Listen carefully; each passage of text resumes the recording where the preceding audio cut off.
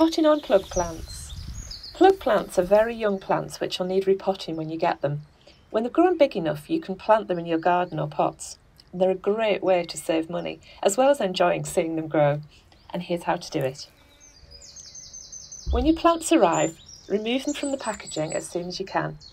Top tip, don't pull the plants by the stems, push them up and out of the container using a pencil or chopstick. If the roots are tangled together, you can tease them apart in a bowl of water. Fill your pots with compost. Plant each plug in its own pot of compost.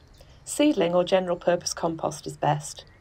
Make a hole in the compost and carefully position your plant so it's upright. Then fill in the hole and firm down the compost around the plant with your fingers.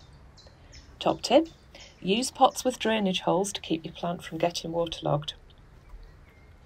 Give them a watering. Make sure your plant is well hydrated by keeping the soil consistently moist but not waterlogged. Keep them warm.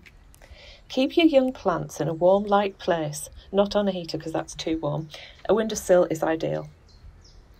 When to plant them out? When it gets to late April or May, check the forecast for the next couple of weeks, and if there are no overnight frosts predicted, you can safely plant out. If your plants have been in a very warm room, they may need to be hardened off.